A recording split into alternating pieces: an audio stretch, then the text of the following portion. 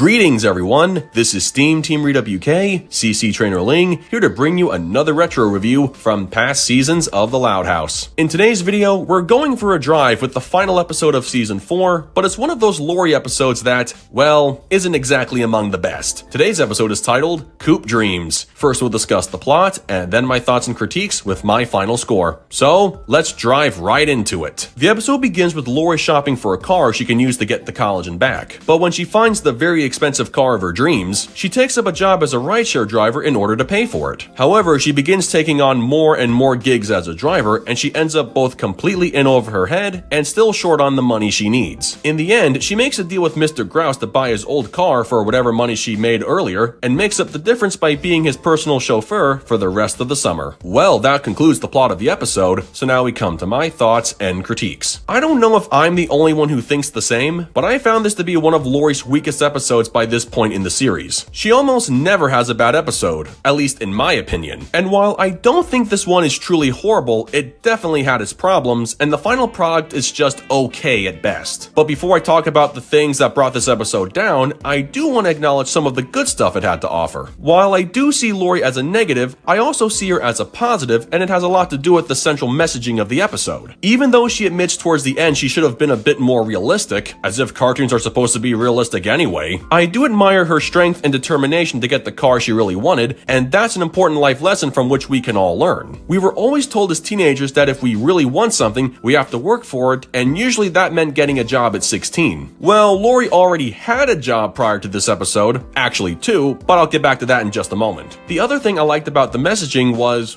well, to quote the Rolling Stones,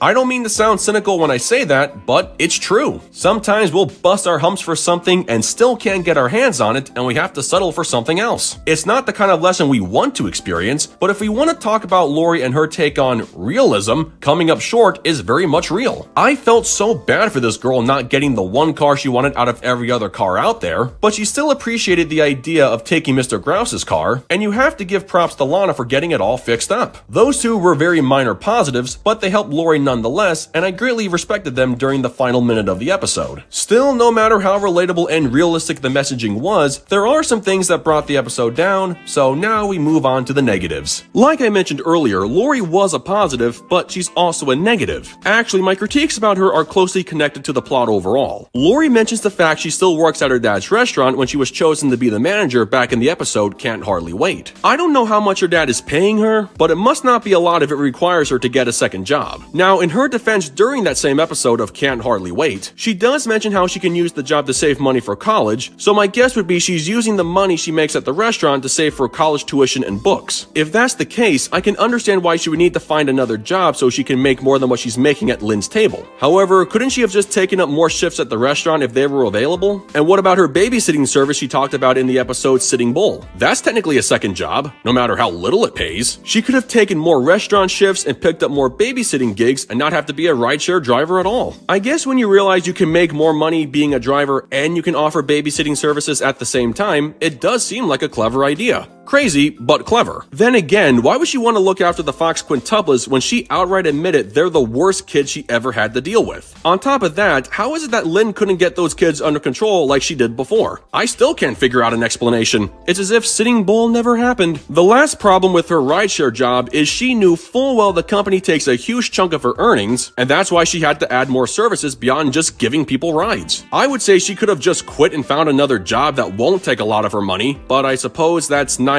here nor there. Now make no mistake, I understand teenagers think they're full-grown, intelligent adults and believe they can handle anything without getting overwhelmed, but in Lori's case it got way too ridiculous with people getting bad food deliveries and kids being dropped off at the wrong destinations. And apparently Sully can appear in two places at once. Ain't that something? Like Lori said, she wasn't being realistic and she could have stopped at any time. Unfortunately, she just kept digging a hole deeper and deeper, and that's a lot coming from the girl who's going to be going to college at the end of the summer. So yeah, this wasn't exactly her brightest moment as she exited childhood and entered adulthood. If this was a test on what it means to be an adult and trying to take on copious amounts of responsibility all in the name of being able to save and manage money, she definitely learned her lesson the hard way. Her payoff? Settling on some old relic of the past and driving off into the sunset and into the 5th season. A happy ending is a happy ending, so there you go. Now before I give my final thoughts, let's hear from someone who has appeared in my videos a few times before. He was last seen in my review of Senior Moment, and now he's back to give his thoughts on another episode focusing on Lori, his favorite character. Ladies and gentlemen, here is Downloads Bacon. Take it away.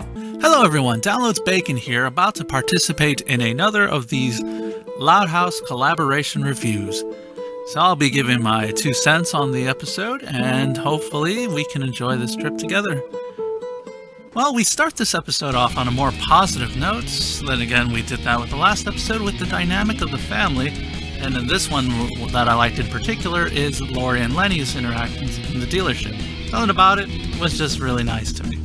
I just really enjoyed that. And I'll keep bringing it up because it is one of the show's strongest elements. I really do enjoy the interactions the family have. And while I love that immensely, the one thing that Rita and Lynn Sr. will not enjoy is the cost of the vehicle that Lori has her eyes set on. That car costs $4 signs. That's a lot of money. But don't worry, we're in luck. We got Mr. Grouse and his clunker. Well, it's a good thing that car is conveniently covered that way. The big reveal will either be that the car is an amazing vehicle, or it'll just be a big piece of... Another small thing to note is when Lori sings the jingle for Royal Rides, and each sister has a different response to it. Now, I know that doesn't sound like a big deal, but based on the shows that I've been watching recently, it's refreshing to see some characters being unique and different from one another. And while I enjoy the unique characters that the family are, I don't necessarily like the characters that are the other townsfolk that Lori had to interact with on this shuttle driver fiasco. Now, I guess I understand that they're there for conflict and all that, but I just don't like seeing these characters as much. They're not really entertaining, there was no laughs, there's nothing that they did besides just be annoying to me. I especially don't like Flip. I mean, if he's one of your favorite characters, fine, but he's not going to be one of my favorite characters anytime soon. And after all that, Lori only has $500 to show for all her work. And as predicted, Mr. Grouse's clunker vehicle here is revealed to be not that good looking in my opinion, but I guess Lori can work with that, so good on her. And with Lana being able to help fix the vehicle up, hey, why not? But unfortunately, we gotta be his personal chauffeur for the rest of the summer, which honestly, with how much it costs of rides and stuff, and transportation, maybe it should just be 2 weeks at best, but maybe I'm looking too into this. So overall for me, I'm gonna give this episode an 8 out of 10. This is a pretty good episode to go on, and I really do like how this episode really shows off Lori's strengths as a character.